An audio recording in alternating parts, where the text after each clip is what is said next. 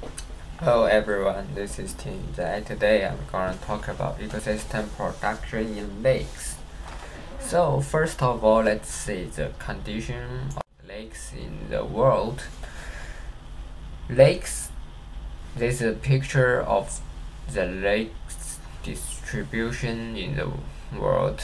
Lakes occupy only a small percentage of Earth's total surface area. About the total surface area of lakes about 42 million kilometers square. Only about 2.8% of the planet's land surface area, or less than 1% of the Earth's total surface area. Lakes of all sizes are an important area of biological study, because while only make a small contribution to the total surface of the planet, they proportionally make a much larger contribution to ecologic process such as carbon cycling and biodiversity compared to other environments. So what is energy production?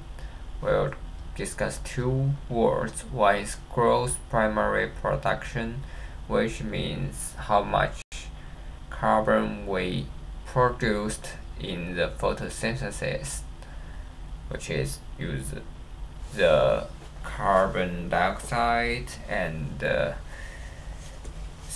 light energy to produce the oxygen and the carbohydrate.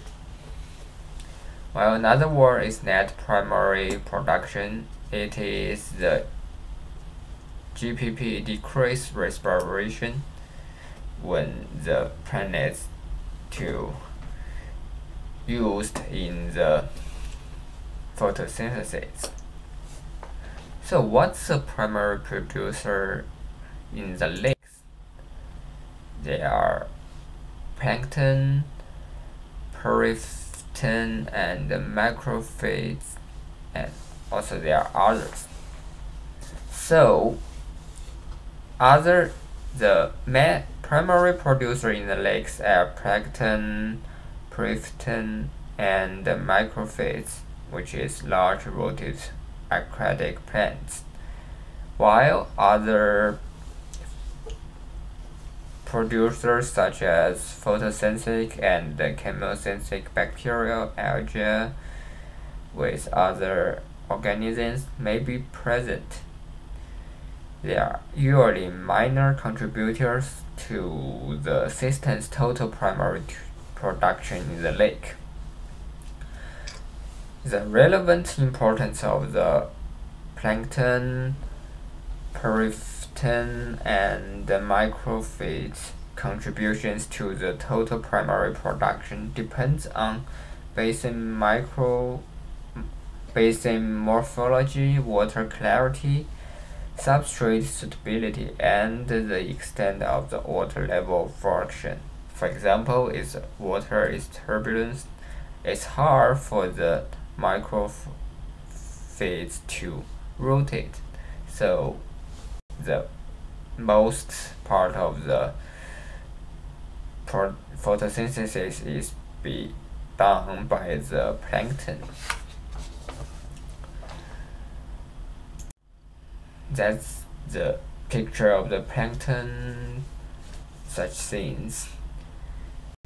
So, what factors controlling the producer? As other environment, it's light, temperature, and the nutrients. But as the nutrients most abundant in lakes, like nitrogen, phosphorus, and dissolved oxygen. So most is determined by the light and temperature, while the lake is a special ecosystem determined by the depths. Each level have different light and temperature difference. So the most of the photosynthesis occurs on the surface of the lake. What else is relative about the production of the lake is the color. The blue lake, green lake, and brown lake. Blue lake is low concentration of algae, so it's low productivity, while the green has high concentration of algae, but it's not always a good thing, and at the same time it has high productivity. The brown lake is high amounts of dissolved organic matter, so it will look like brown, and light is limited because it's brown. At the same time, some algae have to adapt to the low light. So that's all I want to talk about today, and here is my citation. Thanks for watching.